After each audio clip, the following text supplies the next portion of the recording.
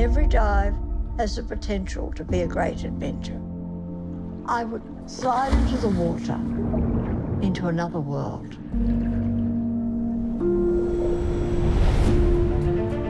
Back in the 50s, there was so much marine life, you learned how to hunt. The first lady spearfishing championships, there were 7 women. There was about 700 men, and I was very good at it. The attitude was take what you want and never make a difference. Just kill, kill, kill. I never killed one shark. I wish I hadn't. From now on, I'm shooting them with my camera. Very little was known around the world about sharks in those days. You can watch it from the boat all you want, but you still haven't seen it underwater in action. We realised a shark can learn faster than you can teach a dog. Have we reason to be afraid of them? I don't think that a shark swims around saying, "Ha-ha, there's a human, I must swim up and eat him." They don't think like that. I decided to prove that sharks were not out to get us. Sharks are fighting to survive. They want to live, just as you or I want to live. Once I get my teeth stuck into an idea, I don't let go. It's like any animal, once you get to know it and understand it, you have a different attitude altogether. I will probably be diving when I'm in a wheelchair. Nature made the perfect animal. Here's to the sharks. See how he smiles? And so much of the footage I recognise from my youth and Ron and Val's sort of influence on my life. So to see it portrayed in that way was just wonderful. So thank you. Oh, that's so great. Yeah, it's amazing how warm I think people feel toward her. And maybe it's something about, you know, that, I mean, yes, nostalgia, you know, plays a huge role, but maybe also the idea that you've forgotten about someone and then they come back, you know, oh yeah, I wonder what happened to that person. But yeah, it's really, it's amazing how many people do recall her. And I remember going through the airport for the Fiji trip that you see at the end of the film. Yep. And I mean, she hams it up completely because she insists on a wheelchair so that, you know, you move through the queues faster, which is hilarious in itself.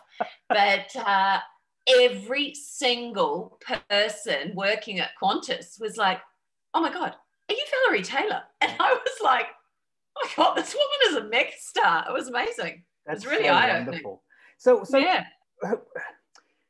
Groundbreaking sportswoman, one half of a great love story, reborn ocean conservationist. Who was the Valerie Taylor that drew you to the project? What was the in point for you? You see, it's really interesting because I didn't know Valerie Taylor. I didn't know Valerie Taylor's story. Wow, okay. So I mean, but of course, as soon as you do start to hear about Valerie's life, you're immediately drawn in and you want to know more. So the Valerie that I met is the one that you see on the screen, you know, this wise older woman with this extraordinary pioneering backstory of her relationship with the ocean's most feared and awesome predators. The thing about Valerie that I suppose really drew me in, two things. I mean, I was just sort of blown away by how vibrant and passionate she is today. And I thought, well, you know, that's remarkable. And we never really celebrate that on screen. But actually what happened, the Fiji trip, which you see at the end of the film, was in fact the very first thing that we filmed, as it would work out, very happily so, because of the pandemic shutting down all world travel. But we went for other reasons. It was because the water's warmer at that time of year and she has arthritis. Sure. Anyway, the very first day of the shoot, I had come across the Fiji archive. And the very first day of our shoot, we were on the boat heading back from the dive. And there was this beautiful shot of Valerie, present day, just sort of staring out to sea with those amazing blue eyes. And I was like, oh my God, I've seen that shot. And I went rummaging back through the archive that night because I had it on my computer. And I was like, oh, and I pulled up the archive image of her with the same expression on her face from 1960, whatever it is, and the contemporary footage. And I was like, that's the film. There's something incredible about seeing a life in a way that we experience, but we don't get to see for ourselves, which is, if you're lucky to live a long and, you know, purposeful life, you remember the person that you were, but you don't really inhabit that vibrant, active, younger self. And so, but in film, you have this opportunity to put those two images right next to each other. You know, the action-driven but less experienced character with the still very beautiful but sage, enlightened, older person who has lived this, you know, extraordinary journey. So I thought that was really interesting and became a bit of a guiding spirit, I suppose. And obviously it gets represented in the film through the intercuts, but it was just that idea. It became a sort of reflection on life itself, you know, and the idea of it all coalescing at the end of the film, the idea of life abundant, you know, Valerie's and the sharks. So and about halfway through the film, it started to gel for me that this was not just a you know, a history lesson or a tribute piece. This was a melding of who this woman has become over time, and this really sort of very, very moving for me study of a lady who's got to a point in her life where she's earned, you know, all the legend that goes with her. Yeah, there is something about the emergent woman in the film for sure, and I think it's emotional. I think it's compounded in emotion if you, you know. Actually, I don't know if that's true. I was going to say it's compounded if you know Valerie. I'm not sure if that's true, actually. So many people tell me that they find the film incredibly moving. And I can't tell you how affirming that is, because obviously, you know, that's what you try and do in filmmaking. You try and make something that's going to shift people's hearts and minds in ways that they don't expect to be so transported. But I think there are many layers in the film. It's not just one story. So I think people read perhaps different things in those different layers. It is a love letter. It's a love letter to Valerie and Ron's relationship and their extraordinary partnership of mutual love and respect and shared activity in the marine environment. But it's also a love letter to that marine environment and a lament for what we've lost.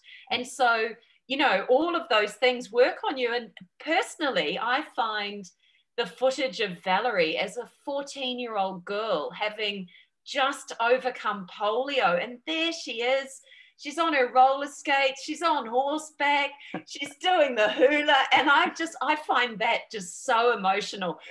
Partly, you know, someone's, you know, recovered from a terrible experience, but also I look at that image and I see myself as a 14-year-old girl with all the possibilities of the world ahead. And now as a mother, I see that image and I'm like, oh my God, and there's my young, you know, she's 12, but, you know, daughter and all the possibilities of the world. So there's something sort of that works on you in a really profound way, I think. I'm going to jump ahead in my questions here. I wanted to, as a father of two daughters, one nearly 21 and one in her mid-teens, to see a woman like Valerie move through the society shifting somewhat in women's favour, but still very much at odds with where she wanted to go in her life through the 60s and 70s, and the determination to find something you love and to strive to do that. But I would also say that I sometimes got the impression that Valerie was not always aware of just how much of a leading figure she was in that society. Because I guess she was still bikini clad and she was still in a very traditional marriage, but I think maybe only in hindsight is she sort of viewed in that game-changing kind of way. You're absolutely right. And I mean, we sort of joke that second wave feminism, Valerie was still under the water. Do you know what I mean? only in the sense that she was busy diving all through the 70s. Sure.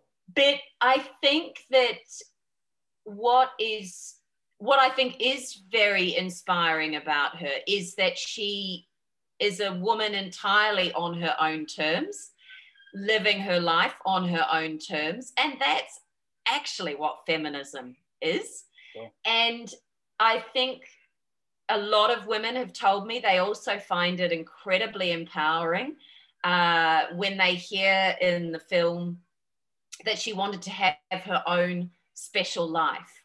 And that choice that she and Ron made not to have children, you know, is all packaged up as part of that. And I think that it's very reductive often in the way that women are represented. You know, it's still, they're either Xena-clad warrior princess, and that's it. Or they are Barbie dolls, and that's it. Well, as you just said, Valerie's both, you know? And so, in fact, I was just writing, the film is playing at the Newport Film Festival, and there's a big outdoor screening just tomorrow night. And I was just writing a little question and answer for the organisers there. And in fact, I said, you know, she's all woman in the way she is, in the way she dresses, and that's how she wants to be, you know. So I think many women, self included, find that really inspiring, you know, just live life on your own terms. But yeah, she does joke, Valerie. She says, especially about the early spearfishing days, I just didn't even think about, you know, the fact that there were so many men. I just knew I wanted to beat them all, Yeah, you know, exactly. so it's just sort of given. That sounds wonderful. And you mentioned earlier the some of the footage you had to show and the early spearfishing footage there. The Taylors amassed a huge amount of footage, obviously. And to be fair, some of that footage is hard to watch given what we know about the ocean and sharks in particular. Gruesome. So It's did horrific, you and yeah. Bettina or Valerie ever balk at including some of that shark slaughter? Look, there's absolutely no question. Valerie hates seeing that footage. She has an incredibly honest relationship with her history and does not for a second shirk the fact that she slaughtered plenty of fish and killed sharks. And she deeply regrets that now. But I think that she also understands completely, and we talked about this a lot, you know, the need for people to see that trajectory. And in fact, you know, you compare Valerie with somebody, for example, like David Attenborough, and I don't say that as a name dropping. I say that I don't know anybody else on the planet who has engaged with the natural world on camera for as long as both Valerie and David Attenborough have. Absolutely, yeah. And who have themselves experienced a decline in the natural world and who obviously talk about that. And she was doing that much earlier than Attenborough. And she also traveled further, I guess, than Attenborough, who, you know, grew up as a kind of naturalist and a, you know, bug collector and whatever. I mean, Sure. she sort of started further back. So I think that that's a really interesting arc for anybody. It's a very accidental conservation journey in some ways. It was through that personal epiphany, that first-hand understanding that, maybe these sharks aren't really man-eaters after all. And actually, we can do more by filming them. And actually, I know what their behaviors are like. It really was a personal experience of it that led to an inner transformation, and in some ways it's a very it's an authentic and a place of deep conviction, because she has actually had that transformation herself. It's not like she's just, you know, learnt this from some other mechanism. Sure. So yes, we definitely had many conversations about should we include the footage, and it wasn't until actually sitting in the cinema last weekend. I mean, I was always adamant from the get-go, not only did that footage need to be there, because actually I was very concerned that if it weren't, people would watch the film and then say, oh, but did you know the Taylors killed fish? You know, I mean, just, you know, it's part of the story. So why would you not include it? Absolutely, it's shocking to watch, but you know, as the way of these things, when you watch something for a long period of time, when you're in an edit suite, it sort of becomes part of the palette of what you're watching. You forget how shocking it is. And really, truly, it wasn't until last weekend, I think it was, sorry, the weekend before last, when we had our Q&A sessions, advanced screenings in Sydney, and I was going, oh my God, that's so hard to watch. I've forgotten, you know, and the whole audience flinched and gasped, you know, as they did when she exits the cage in the middle of the Indian Ocean. You know, there's an absolute audible, like, oh, she's not going into that pack of sharks, you know. So, I mean, that was wonderful to hear all that response. Of course. Yeah, so it's always hard to know what that taste, if you will, line is. But we felt it was really important to this story. I want to ask about you in particular in this question, and a fleeting glimpse through sort of your filmography. Yep. You talk about Frank Geary's building, David Stratton, Nolan, the man and the myth, Captain Cook, and now Valerie Taylor. There's a clear line that you like exploring or humanizing, even sort of redefining Australian iconography. Is there a blanket philosophy that pulls all these together, all these projects that you undertake? I thought you were going to make some joke about, do you have an affinity for seniors? What's going on? I just got to rule out the next question then. Hang on. I think that, look, I'm very passionate about understanding history. I heard an amazing expression the other day in relation to a project I'm working on now, which is a Maori saying, and it pertains to a lot of First Nations Pacific culture, which is you move into the future with your eyes to the past. Wow. And I really do believe in understanding through people's experiences and lives something about the world in which we live today. So probably all of those films have that as maybe a current that runs through them. I am a bit of an archive nut, so that is maybe consistent as well. And they're all fascinating stories, you know. Nolan is this complete outsider who's a working class Australian and winds up in the middle of London society, kind of redefining Ned Kelly, who, remember, was an outlaw from the army. So, you know, it's sort of like, you know, all that contradiction. But yeah, I don't consciously go, oh yes, I'm going to make a film about some incredibly idiosyncratic character and through which I'm going to tell some story about wider human truths, although that is what seems to happen. That's exactly what happens, yeah. I find real life and real people far more interesting than I could ever imagine. And I always try, I mean, I'm very interested in finding the way in which that story can be accessed by someone today. You know, I really felt very passionately, I didn't want to make a, quote, conservation film. You know, I wanted to make a story that was about this adventurous thirst and this very layered woman and this incredible kind of period of change in our oceans, but through her hopefully it might trigger the desire for change and awareness. And all of that speaks directly to my next question, and I'll say this as I've worded. I'm guessing that Valerie, who seems quite humble to a fault, I guess, didn't agree to this film to retell the Valerie Taylor story. My impression was she wants her message and not just her memory to live on. Would that be fair to say? Oh God, yes. No, she was never shy about coming forward.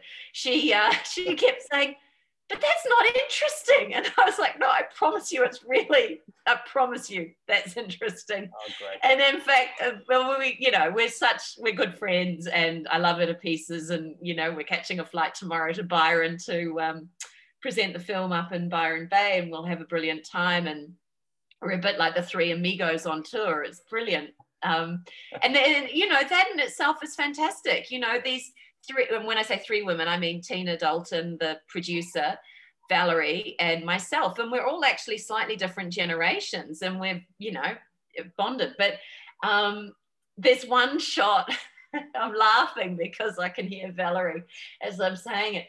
Quite early on in the film, we talk about the first moment that Valerie put on a face mask. I mean, I thought this was an extraordinary moment. That's her destiny. Through the glass. And she talks about seeing kelp, and then she said, and from that her interest grew, and we have a beautiful montage of incredible early footage, and there's an octopus, and there's a Spanish dancer. The sea lion looks into a mask, I think, at one point. Yeah, it's actually the montage before that. It's the very first one after the kelp, and there's a Spanish dancer, a school of fish, and then there's this tracking shot that follows behind this very little fish, just darting through, and the shot holds, right? And because it's all remastered and blown up on screen, you're quite close. You sort of feel like you're underwater. Valerie was like, "That is such a boring shot. Why have you put that in?" And I'm like, "That's one of my favorite shots." And then hilariously, when we played the film, at some point, I think it was during the grade, and I had the composer there with me, a beautiful woman called Caitlin Yo, who did an amazing job on the score. And Caitlin said to me, she was sitting right next to me, and she was like, "Oh, I love that shot," referring to that. And I was like, "Oh, we might have to take that up with Valerie." Oh, wow. So to answer your question seriously, she absolutely will seize any opportunity to speak about marine conservation and the need to absolutely categorically preserve in a sanctuary-like space our marine environment, and was very also equally happy to have a film made about her life and her and Ron's extraordinary experiences and firsthand observations. But I think the film, I'm sure the film isn't what she thought it might be, because how can anybody imagine what the film about their own life is going to be? She's a filmmaker herself whose documentaries were always, external. It was about, we're going to make a film about this particular type of shark or this new shark repeller, or, and so to sort of have that lens turned inwardly, I think was, very different for her. But she's so thrilled. Of course, there's things about the film. She's like, "Oh, I wish you'd put in that I'm an artist." And I was like, I did try. I'm fine. I was like, "Your problem, Valerie, is that your life is too big, and there's plenty that should be in the film, and just for various reasons couldn't be, It's hard to imagine a better film. You've done a wonderful job, and thank you so much, Sally, for coming on Screen Watching and talking about this fantastic movie. I guess the final question, and I know everyone is waiting for me to ask it, have you been in the water with sharks? I have been in the water with sharks. Yeah. I have to admit they were reef sharks and entirely, undramatic. And during when we did all the filming, the contemporary filming, yep. I did debate. My advanced Paddy is very rusty now, and I thought, oh well, obviously I'm going to recertify and go down there. And actually, the way that life is, I was so busy and I couldn't. And then I was like, what really? What's a director going to do down there in a shiver of about 80 bull sharks, and Valerie Taylor? They're not really that necessary. And I did know that I needed all the footage of her pre-dive and post-dive. So sure. Tina gamely went down and said it was one of the most incredible experiences of her life. And what's amazing is that Valerie's nephew shot all that underwater footage that you see at the end of the film. Wow. So it's a really ongoing legacy that the Taylors are giving us.